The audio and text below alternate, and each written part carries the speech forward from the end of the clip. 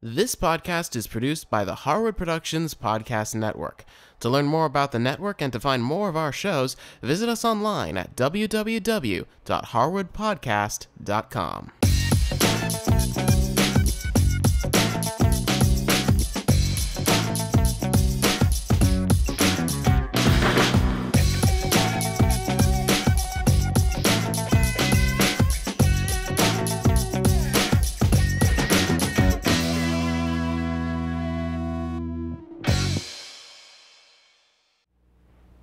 Hey there everyone, and welcome back to In Range. I'm Cameron Harris, and this is episode number 29. Now, insulin pumps are becoming more and more common these days, but if you've just decided that you want to get one, you've still got one very important decision to make, and that is, of course, which pump you're going to get. Now, granted, there are only a handful of pump models out there, but they have very different features, and it can make a big difference which one you pick. Now, I can't tell you exactly which pump is going to be right for you because that depends on you. But I can give you a list of features that you want to look out for that can kind of influence your decision quite a bit. Consider this episode your insulin pump buying guide. Now, one of the first questions you need to ask yourself is, do you want a pump or a pod? Now, let me explain what that means. An insulin pump is a device, well, basically two separate devices. One device has the cartridge of insulin, it has the screen and the controls and that sort of thing.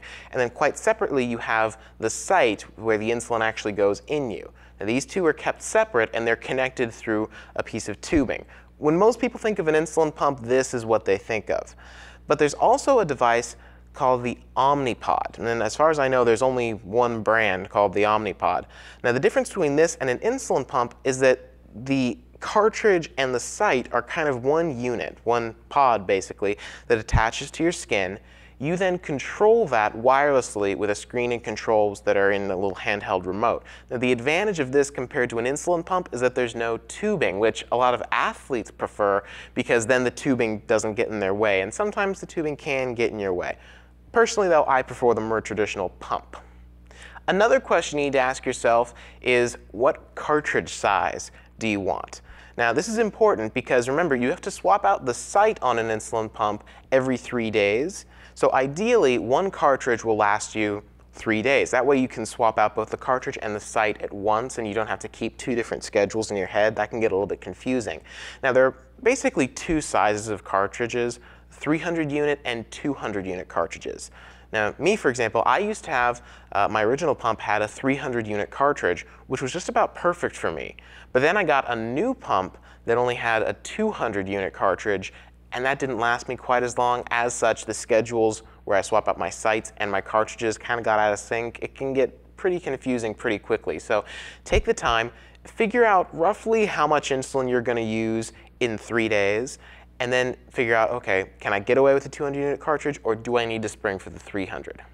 The last thing that you want to look for when buying a pump is what type of site that pump works with, because not all pumps work with all types of sites. Now, the difference between the types of sites is basically how that site gets the insulin past your skin. For example, some sites use a soft cannula, which is like a little short rubber tube.